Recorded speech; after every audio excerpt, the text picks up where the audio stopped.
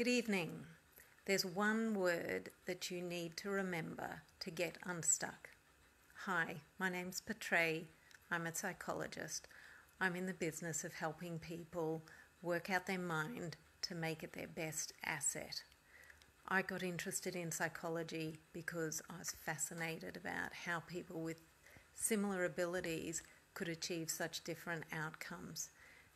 How we use our mind is that differentiating edge that some people really know how to work, but all of us can learn how to make it a greater asset for ourselves. When I came across how we can use our mind differently, it really opened up a lot of doors, and it opened up a number of ways in which I perhaps wasn't using my mind to its best ability. In cognitive therapy, so a way that we look at and think about how we're thinking, there's a term called rational alternative responses. So how we can think differently in response to the events that are happening to us, because quite often we can't change what's happening, but the one area that we can change is how we're thinking about what is happening to us. And so rational alternative responses, and there's a number of different prompts, and it can become quite a lot for people to remember. So once you've done it for a while, you get the hang of it. But every so often, sometimes there's a clever person who comes up with a really simple way to remember certain concepts. And so this concept is one that helps us to really look at our thinking quite differently, so that when we are stuck, when we're looking at something in a particular way and we're really kind of frustrated and we just feel like we just aren't getting traction on what it is, or we're actually digging ourselves into a deeper hole. That deeper hole might be greater sense of anxiety, greater sense of depression, just a greater sense of stress and overwhelm, and we can really feel quite challenged by it. But often, not always, but often we just spiral down with greater negativity.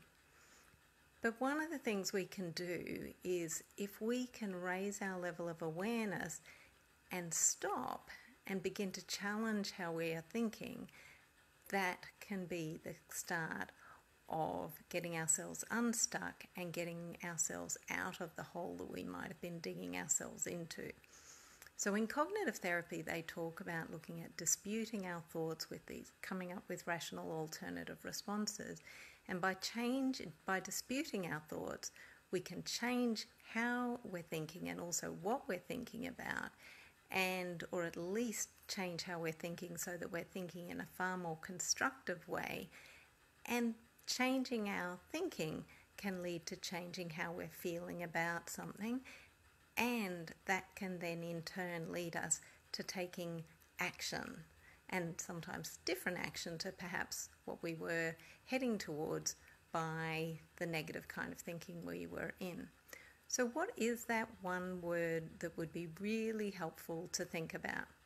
That one word is think. It's a mnemonic and it stands for think. T for true. So is how you're thinking, is it really factually true? Or is it just your opinion? And many times it's an opinion, and maybe it's an opinion that we've absorbed from someone else, or we've taken it on ourselves. So it's just an opinion, but not necessarily factually true. Now, even if something is true, is it really helpful? So the H in think is it helpful? Is how I'm thinking actually helping? Now, if it's not helping, and if in fact it's hindering you or harming you, then stop. Because that's one thing that we have, is no one's making us think a particular way. We can choose how we think, because that is a private element, but it can certainly have some quite powerful impacts. Is how we're thinking inspiring? Is how and what we're thinking about or particularly how we're thinking, what we're thinking about, is it actually inspiring us? Is it inspiring us to be the best we can be, to be the best we can be in this moment? Is it the best we can be living up to our values? Or perhaps even living up to being a role model for those in your life.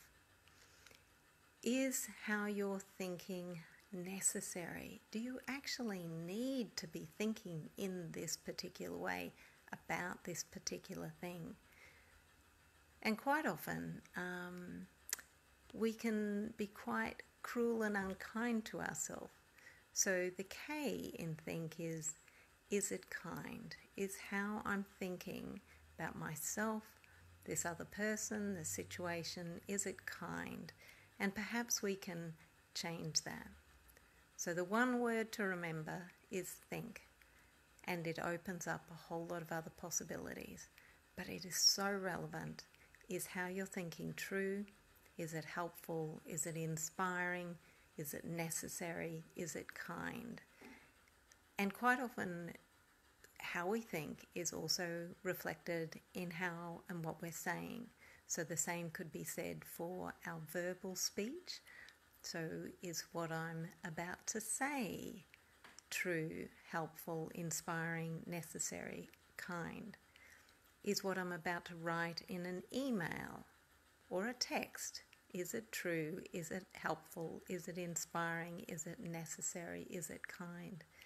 And sometimes we can think about it in terms of, is what I'm about to, aspects of it, whatever it is, whether it's thinking, speaking it, writing it, even drawing it sometimes, singing it, whatever it is it true, helpful, inspiring, necessary and kind? And if it's not, perhaps rethink it to find a way that it is more true, or at least more helpful, more inspiring.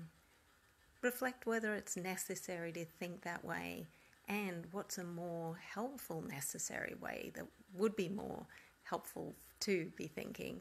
And is it kind? Is it kind to ourselves? Is it kind to the other person? Is it kind to the world? And if not, perhaps choose not to say those things, choose not to think those things, choose not to communicate certain things. Now, that said, there are times where it is necessary to share some views that may not always be so well received by other people. But that's got to be in the context of constructive feedback as well. Perhaps we can leave that for another time. So what are the ways in which you can rethink how you've been trying to tackle something lately to get you unstuck? Look forward to hearing from you. Thanks very much.